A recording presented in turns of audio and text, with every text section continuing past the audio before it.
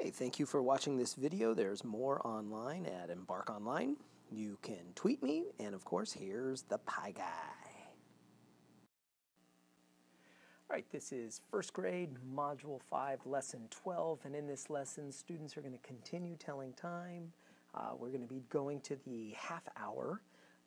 This time, we're really going to start nailing the, getting down to the nitty-gritties, I guess, of having our students identify where those hands on the clock really are going to be to reflect the time, whether it's on the hour or at the half hour. We're going to really be helping our students focus on those hands, right?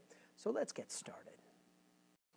So we've got our Geogebra Applet, and again, if you want to use this, you're welcome to. It's an applet I created, and there is the URL. So you can pause the video and type in that URL. You can play with it on your own computer. Yeah, much more fun than just watching me do it. So anyway, we've got our clock. And now parents and teachers, at this point in the game, we can, we can hide the hands. We can show a particular time. All right. And then have our students predict where will the hands go. We can either have them actively predict where the hands would go, or we could just talk about it and then reveal the actual answer. So it's up to you how you do it, but we want our students to be really getting to the nitty-gritties on where those hands are going to be. Oh, let's do this one. Okay, so I'm going to go to 3:30. So let's talk about where would our hands go. Well, because it says 30, we know that our minute hand is going to be right at that 6. Now, where is the hour hand going to go? Well, we know that the time is somewhere between 3 and 4. All right, so since it's somewhere between 3 and 4, where is that hour hand going to go? Well, it's going to go as close to perfectly between the two as we can. And that's going to be our prediction for 3:30. And so now we can reveal, and oh, look at that, it's so perfect. You could barely even see the difference as I turn on and off the actual analog hand. There you go.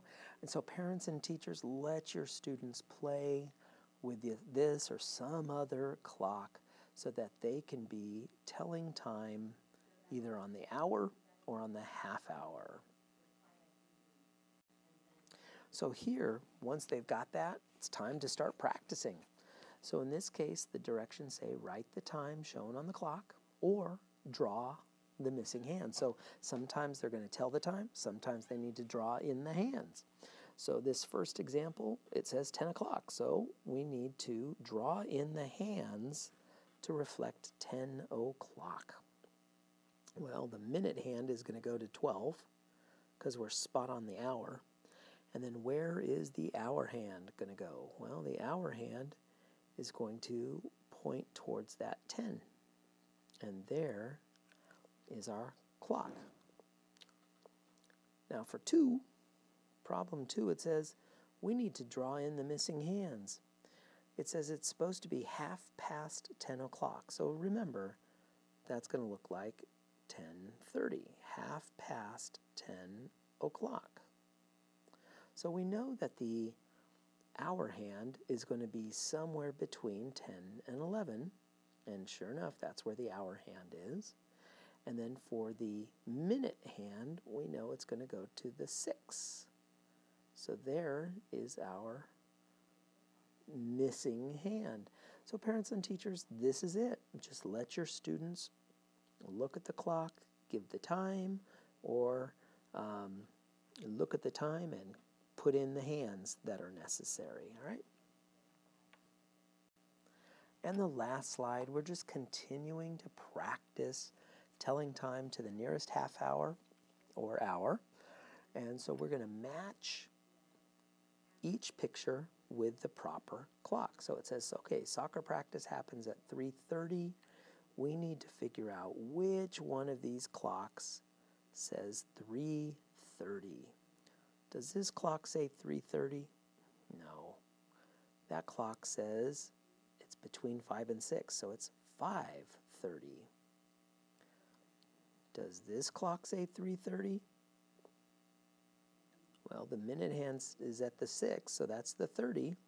And sure enough, it's between the 3 and the 4. So this one is 3:30. So that one, and now I'll write it down so we don't forget. This is 3:30. So we want to connect soccer practice, which is at 3:30, to this analog clock, because this clock says 3:30. And that's the idea for this slide. It's pretty straightforward, nothing too fancy about Common Core with telling time.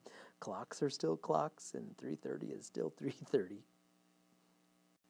And that wraps up first grade Module 5, Lesson 12. We are telling time to the half hour.